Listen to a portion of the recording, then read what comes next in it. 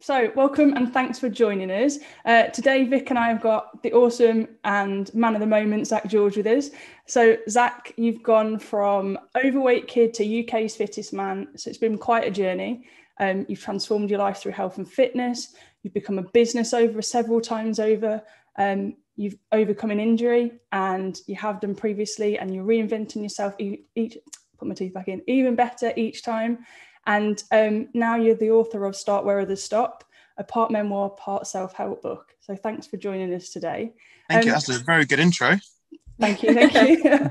So first question, Start Where Others Stop philosophy. What is it and how did it manifest itself in your life and career? Yeah, so Start Where Others Stop is all about, as a kid when I'd been overweight, it could have been very easy for me to kind of just admit the fact that I was going to be overweight kid and that I was going to be the rest of my life. And I find that so many people kind of put barriers in place that they might say, I'm too overweight, I'm too unfit, I don't have enough time to start a fitness journey or any sort of journey in their career. And I kind of want to break those barriers down and let people know that you can start a journey, fitness journey, a career journey at any stage of your life. Doesn't matter how old you are, or like I said, how out of shape you are, as long as you're willing to put a plan in place, be really resilient and determined and motivated throughout that journey, you can achieve any goal that you want to achieve. So yeah, the book's about a lot about my back journey and how I was extremely overweight, pretty much the opposite to how I am now. And also, I'm hoping that a lot of people can take away from that book, and they might have been putting a goal off for so many years because they thought that they've passed it or they're never going to be able to achieve it. And I really hope that people can read that book and be like, right, that thing I've wanted to achieve for so long that I've just been putting off, I'm going to start that journey tomorrow. I'm going to put a plan in place and hopefully achieve that goal. So that's my main aim from the book, and trying to inspire and find that inner confidence and motivation that people might be lacking. Awesome. Brilliant. So inspiring. So question number 2. So for anyone that's starting their health and fitness journey at the moment, perhaps a complete beginner, what would your top tips be for those people starting out? So I'd always give this advice, is that you've got to run your own race and not get fixated about what everyone else is doing or what journey everyone else is on. So any sort of fitness journey, if you have 10 people in the room, they're all going to achieve, even if they have the same goal, they're going to achieve it at different stages and different timings because everyone's so different. So you just got to make sure that you're doing it for the right reasons. You're doing it for yourself and your internal goals that you want to achieve. But then you've also got to know and understand that you can't compare yourself to anyone else because your journey is going to be different to everyone else's. So you've got to make sure you run your own race, take your time, enjoy the process, and be realistic with the goals that you set, because there's nothing worse than setting a goal that you want to achieve within 3 weeks and it's just not achievable. And then 3 weeks go by, you get demotivated because you've not achieved it, and then you kind of quit. So you've got to make sure you're realistic with your time frame of your goals. And I always recommend people to buddy up. So find a friend. Like if you're trying to get into the gym can be a very off-putting place if you're not used to the gym environment and it's the first time you're going to the gym. So if you grab a friend, not only does it keep you accountable, but it just makes it more enjoyable and less daunting because you're going with a friend. So yeah, definitely I would try and rope your best friend into starting that journey with you. And then also don't judge yourself on anyone else. Just make sure you're running your own race. Absolutely. Awesome. And like building on that piece around goal setting, you talk about goal setting a lot in your book. So why is it important to set goals, and what's the most effective and sustainable way to do it? Yeah, I've always recommended setting goals, and it's always worked for me because it's kept me on track. I think if you don't have a certain point that you want to get to or a certain goal you want to achieve, you can kind of get lost in the journey of what you're trying to achieve, and it can be very easy to sway off track and you get lost in what you're actually trying to achieve. So I think setting a very clear goal and having something that you're very much working towards can make a big change in anyone's sort of career compared to just kind of just working through and not really knowing what you're achieving. It doesn't really tend to last. And I've set goals that I thought I'd achieve within a couple of years, but it's taken kind of double the amount of time. So it doesn't mean that you have goals, you've got to achieve them in 6 months. They could be a long time goal that you're working towards for 3 or 4 years. And I always give the people the strategy that you need your main top end goal that you want to work towards. But the best way I've found in making sure I stay on track is having lots of little mini goals.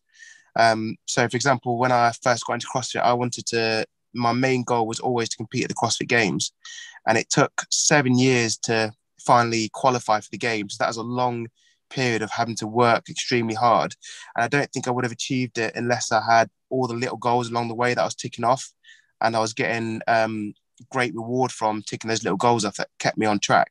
So it might have been a qualifier for a small comp, and then it might have been win a small comp, and then it might have been aiming for regionals. So you still have that major goal in mind that you want to achieve, and that's your top goal. But then it's really important to set lots of little goals that you can tick off along the journey to keep you on track, keep you motivated, and keep you interested, really. Definitely. Brilliant. Definitely. Yeah, that's awesome. It's so important. And I think a lot of people get sidetracked by, or should I say, get put off by the bigger picture and don't really know how to set those goals along the way and, achievable things. So it keeps you on the right track.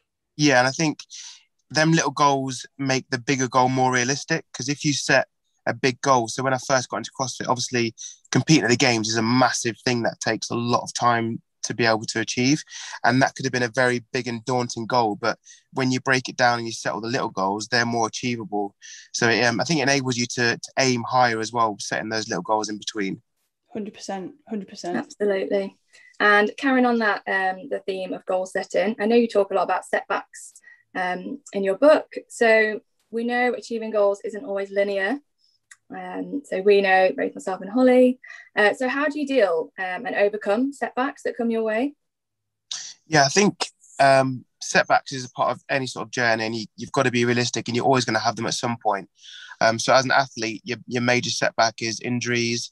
I've had quite a few injuries in the past, but always worked around them. And I've been lucky enough never to have an injury during a major part of the season, which had to put me out. But yeah, this year, obviously I aim to compete at the Games again, and got a hip injury during the second stage of the CrossFit season, which put me out of the season totally. So another setback I had was last year. Obviously, I qualified for the Games, but then COVID hit, so that enabled me to compete at the Games.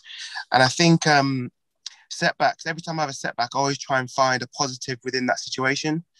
And I know last year when I didn't compete at the Games, it freed up so many months of the year where I was able to focus on different aspects of my career. So I was able to write the book and really work with other brands and try and create as much good content for them. So every time I have a setback, I always want to make sure kind of 4 or 5 months after, I've kind of sat down and reevaluated what I've achieved in that period that I wouldn't have achieved if I hadn't had that setback. So if I was still competing at the Games, I would have been so focused and training and competing at the Games, I probably wouldn't have written the book and probably wouldn't have achieved a lot of that, what we've achieved in the last year, if I was still competing at the Games. So I can look back and say, like, right, I'm not glad, but I turned that negative into a positive. We achieved so much more because of that setback. And that's the same for this year. Now I'm not competing at the Games. It's freed up probably 5 months of the year that we wouldn't have had, because I would have been so dedicated towards training. And at the end of this year, I want to be in the same position where I can honestly sit down and be like, right, I was gutted that I got that injury, but I've turned it in such a big positive way, and we've achieved so much in this last year, which you wouldn't have done if I was still competing at the Games. So yeah, it doesn't make you happy that you had that setback, because I'd be loved to be competing at the Games, but it's a nice thing at the end of the year where you've turned that setback into a positive and you've been able to achieve a lot since having that setback. So yeah, I think once you have any setback in any stage of your life, you've always got to allow yourself a bit of a sulking stage, because obviously it's a negative experience and you don't want to go for a setback. But once you've got through that, you've kind of got a plan in place. At the end of that time, it's really nice feeling to know that you've turned it around and turned it into a positive situation. Absolutely. It's a mind over matter sort of principle, isn't it? You've got to get your head right to focus on actually what's next. What do you need to do to keep going to where you want to go? Yeah. So on that note, what's the best advice you've ever had? Ooh, best advice I've ever had. I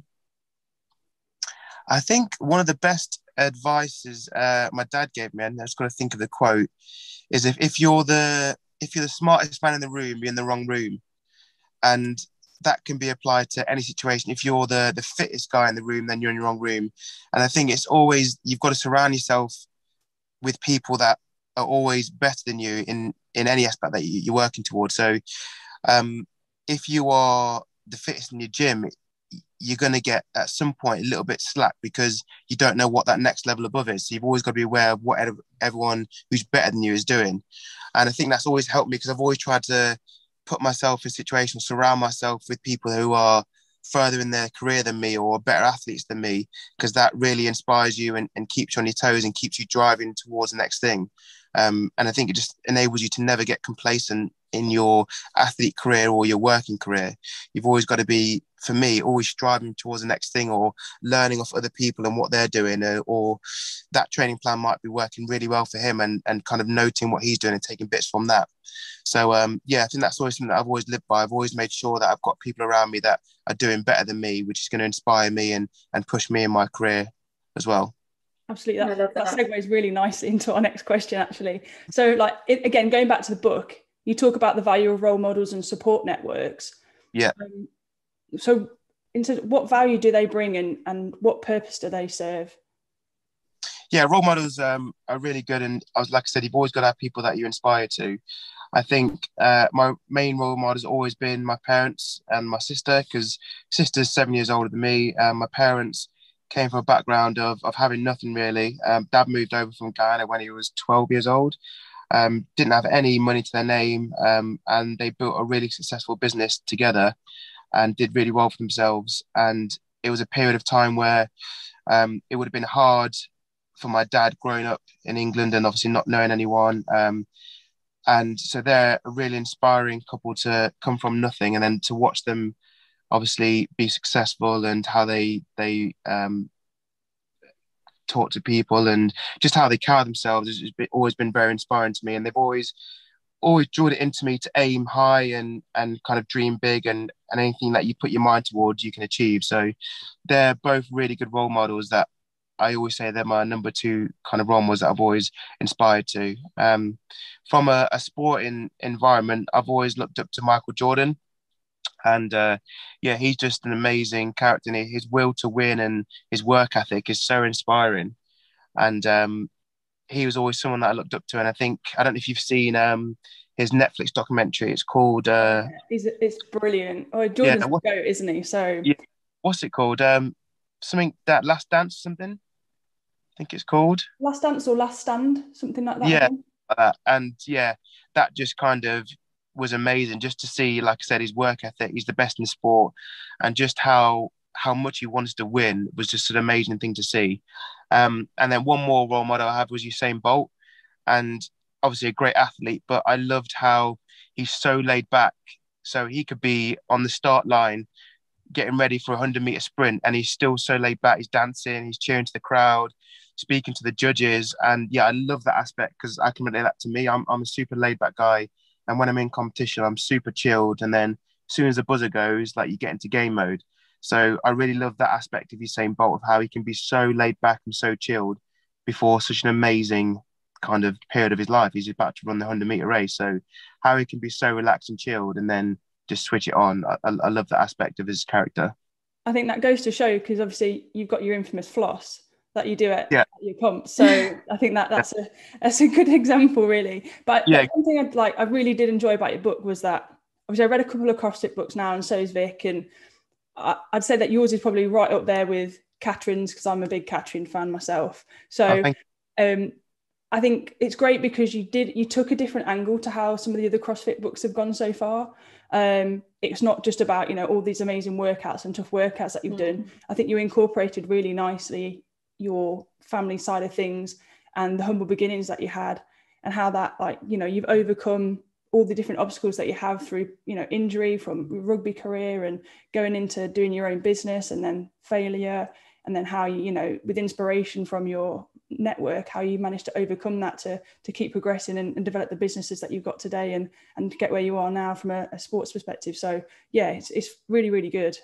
And lots of actual practical tips that people can take away and work through whilst they're reading the book as well. So I thought that was really useful, and a lot of people will really get a lot from that. So I didn't want us to book where you kind of just getting workout ideas or they're only just learning about my backstory. I wanted them to learn that and learn like the failures that I've been through, but then also, like you said, Vic, I want people to take it away actual tools they can use in their everyday life.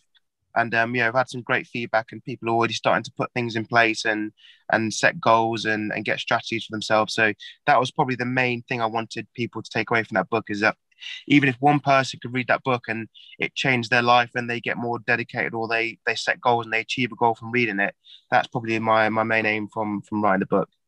Is that kind of what inspired you to write the book then, is around helping other people?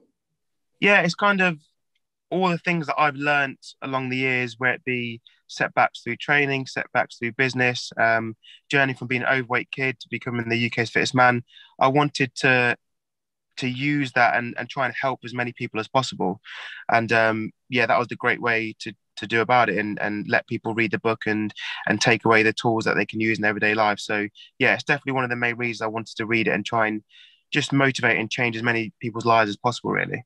Yeah, I think it's certainly going to help change a lot of people's lives. Definitely. Yeah. I think it's, like I say, I think it's a really great different spin to what's already out there from a CrossFit book perspective or a fitness book perspective. So yeah, I think it'll continue to get lots of attention and to bloom. Vic, sorry, I know I've already got the next question. No, don't worry, it's fine. So we're going to move on to like a bit of motivation now. So we all know sustaining motivation is hard. So many things can impact it. Life, work can always get in the way. So how do you stay motivated and keep going when your motivation is perhaps a bit low? Yeah, I think for this, the most important thing is the people around you and the community that you surround yourself in. So there's days where I go into a gym and I don't want to train. It's just, I don't want to put myself in that pain, or I'm just feeling lazy, or I think it's definitely hard for an athlete to be 100% motivated every single day, every single week. And I just don't think it happens. Everyone's human. You're going to have those days where you just don't feel good, you don't feel as motivated. But as soon as I walk into that gym, CrossFit BFG, and the community's there and all my training partners are there and they're so positive, they're the people who pick me up on the days where I don't feel as motivated. So if I didn't have that great community around me, there's days where I probably would go into the gym, I'd sandbag the sessions, it'd be a rubber session, and then I'll just go home. Whereas the days where I feel exactly the same, I come into the gym and they just get me geared up. They say, look, Zach, come on, you got your goals you want to hit. We might be 3 months out from a competition. And they're the ones who kind of pick me up, give me a great session. And then I walk away from the gym feeling great. And I had a really good, unexpected training session. So I think that definitely for me, the biggest key thing for that is making sure you surround yourself with positive people who want to see each other succeed. So they want to see me succeed in my athlete and business career as much as I want to see them shine in their athlete and their business career. So yeah, it's a great community of people who want to see everyone do well, want to see each other succeed, and we're there for each other. So that's my biggest thing, I think, that helps me when I'm not feeling so motivated. Brilliant. That comes out really nicely, I think, in CrossFit gyms as well. And maybe, I think from an elite perspective, people might get put off by how intense it can be. But I think once you're in there, you feel that environment and it's addictive. And you kind of, I don't know, personal perspective, and obviously you say yours, but I've never quite experienced sort of an environment like that, especially in a gym. More from a sort of team perspective when I, from my football playing days, but not in terms of a gym. So I think that's what makes them really special. Yeah, 100%. And that's what I think probably keeps 85% of our members coming back, is the social aspect in the community. So people will come to the gym, they might do an hour workout, but they end up spending 2 hours in the gym just because they're chatting to their friends. And it is people's social lives. They come just obviously to get a good workout, but they're also there to see their friends, have a good laugh, and that's their kind of stress relief. It's definitely the biggest advantage a CrossFit gym has over any other sort of commercial gym is that community feel and everyone pushing each other. And you can have a workout which has ring muscle ups in, but then you've got people who are doing ring rows or pull-ups. It can be scalable to any option and any fitness level. So yeah, it's definitely what keeps people hooked, I think, is that community feel. 100%. Absolutely. Yeah. And then moving on then, so what's been the most pivotal moment in your journey and your mindset so far? I would say probably the biggest thing that I've achieved is by far qualifying for the CrossFit Games last year and winning the UK's Fittest Man. That's probably my biggest achievement that I'm proudest of, because it took 7 years of working hard every single day to get to the physical state where you're able to win that title. So that's definitely my biggest achievement. But I think probably the biggest turning point for me was when I was younger, going to a Anthony Robertson seminar. So what started my weight loss journey was my dad said, I'll buy a PlayStation 2 if we lose some weight together. So for me, that's all I wanted as a kid, was a PlayStation 2. So instead of having 4 or 5 McDonald's a week, I'd have maybe 2 or 3. Instead of having a bag of sweets every day, I'd just have kind of 2 or 3 bags a week. And after that first 2 months, we lost some weight pretty easily, just because I just haven't stopped having as many calories in the week.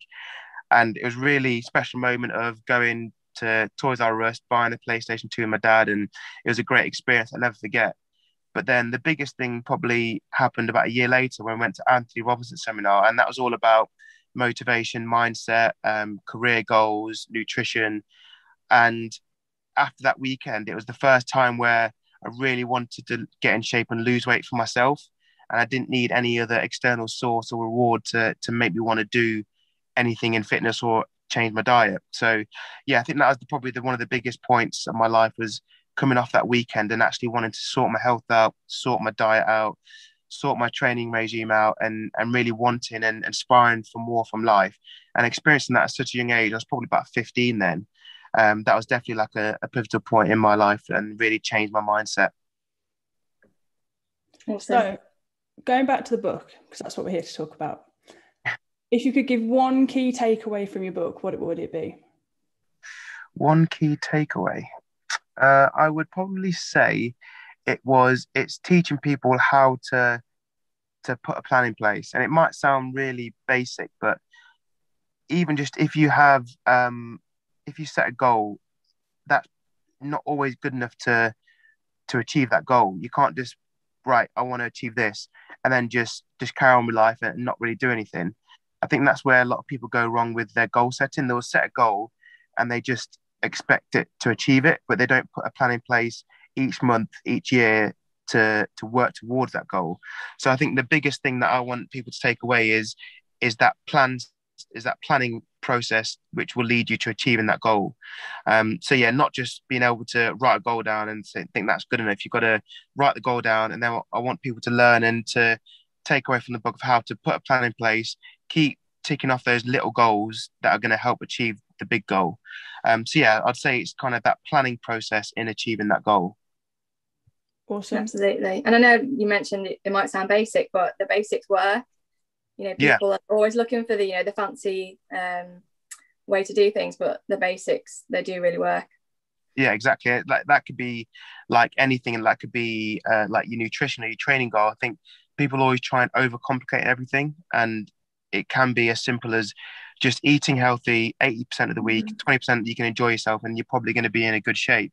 So I think it's just kind of, everyone's always looking for that overcomplicated fix, where if you just down to the basics and get a basic plan in place, just stick with it, be consistent with it, then you're going to be more likely to achieve your goal, rather than trying to do something really complicated after a month and then just quitting.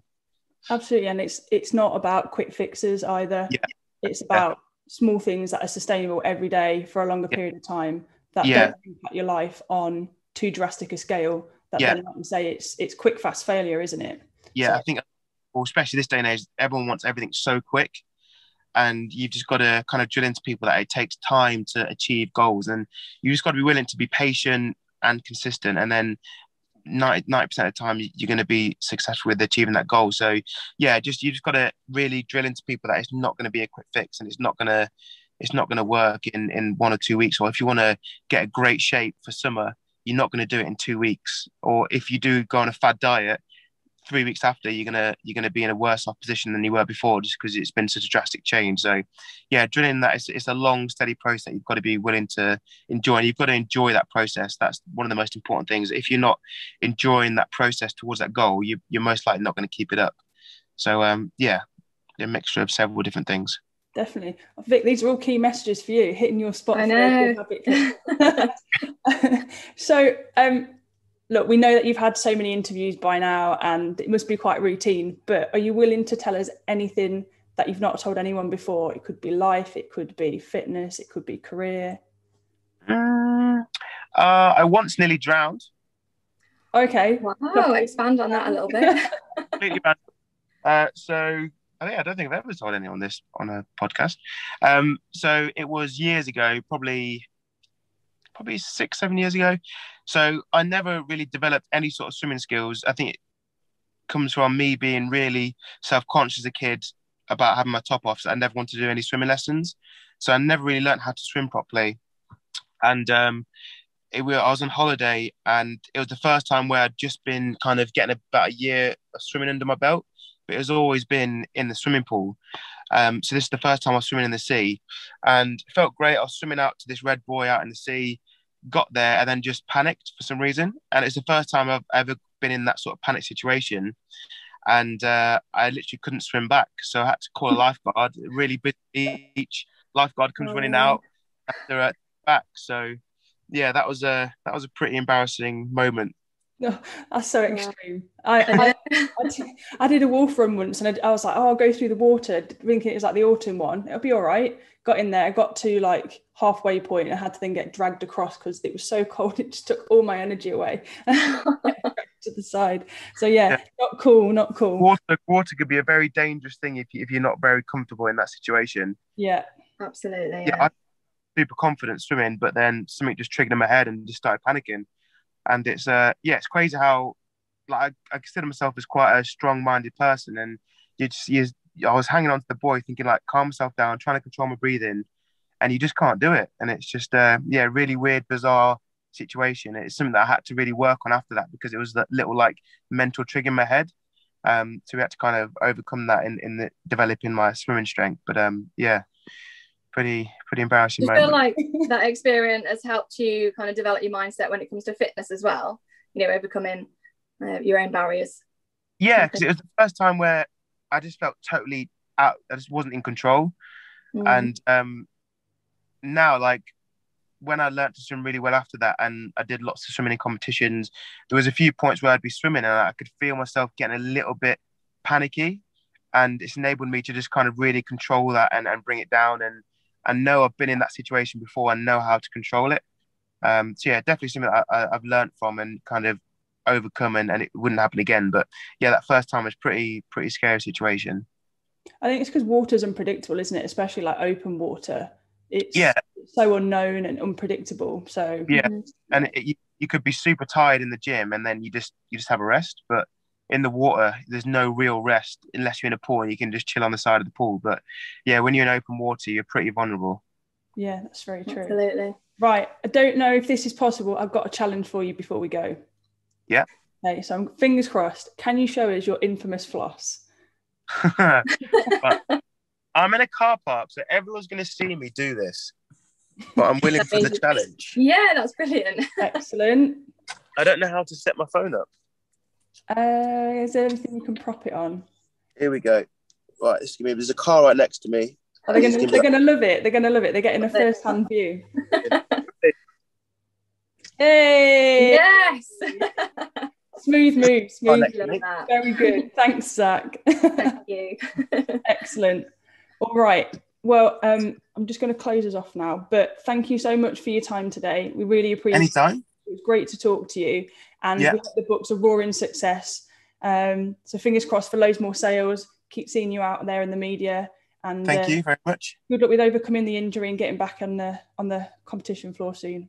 Yeah, absolutely. We've got about 6 months now to the next competition, so we've got plenty of time to get the body right and get it fixed. So, awesome. Yeah, fingers crossed. We look forward to seeing you on the floor soon. Thank you very much. All right, thanks for your time. Cheers. Thank you. Bye. Bye. Bye-bye.